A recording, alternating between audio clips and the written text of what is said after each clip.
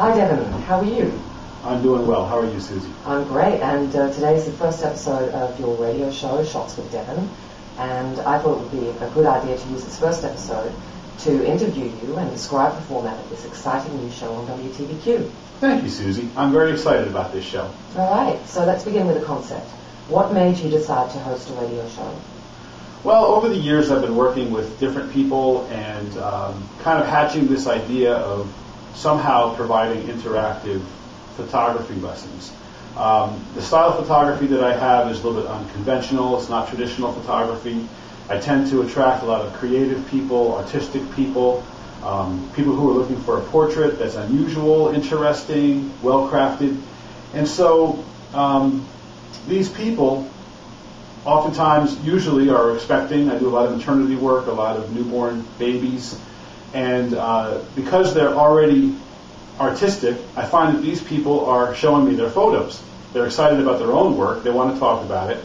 And they're going to be taking a lot of photos themselves because they have a new family. Yeah. So, kind of what's called a photographer. That's right. Yeah. You know, and the fact is, the reality is that people take pictures of their own family. That's what they do. They don't call a photographer every time they want a picture. Yeah. You know. So what I've noticed is they show me their own photography oftentimes, and we talk about their pictures. And I've noticed that there is a very big need, a big market for people to get their questions answered. How do I take a better picture of my family? And that's basically what I've been thinking about for several years. Is, well, how do I fill that need? How do I use my experience and my abilities to help people to take better pictures of their own families? So I met you through a networking group that we both belong to. BNI is a business networking group. And I remember when I first met you, I was asking myself, why is Susie doing this? What's a radio personality? How are they going to benefit from business networking? Well, we had breakfast together one day, and we had a nice conversation, you and I.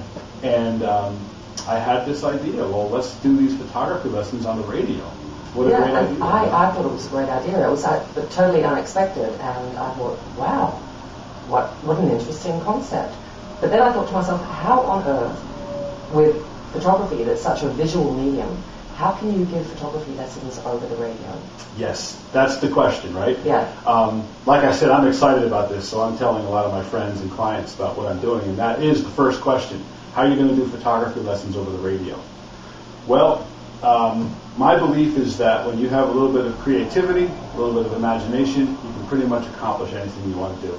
So I was thinking about it, and I said, you know, the technology is there. Mm-hmm. Let's integrate the website to the radio show. So I created a section on my website, devinshots.com, www.devinshots.com/WTBQ.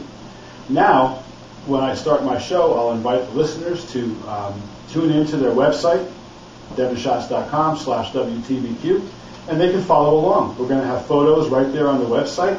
I'm going to have a section for the listeners to put up their photos, and then when people have questions, they can email me their questions, and we'll use those as topics for our lessons on the show. This is an amazing concept, and really, you know, you can do wonders with technology these days. But can you show me how it's actually going to work? Yeah, it's really easy. Right. We'll start the show. We'll invite the listeners to tune into www.devinshots.com, devinshots.com/WTBQ. So you bring that up. So for someone stupid like me, yes. You bring it up on the browser, right? Just like you're going to Google or whatever else. Uh-huh.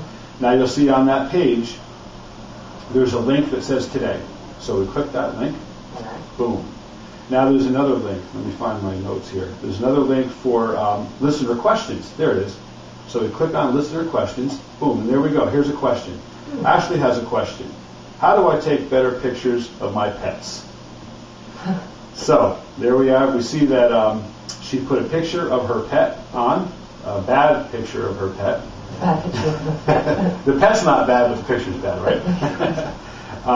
So she wants to know how to take better pictures of it. So it's nice that we have her photo. And so now what I did was I posted some examples on how she can improve. She had some problems with composition, some problems with light, and we answered her questions. Now, during the show, during a photo lesson on the show, we would describe in detail how to use the camera and use the composition better for her pets, how to interact with the pets as well.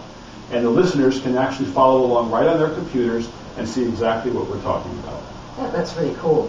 And so how do listeners contact you with their questions? Very easy, through email.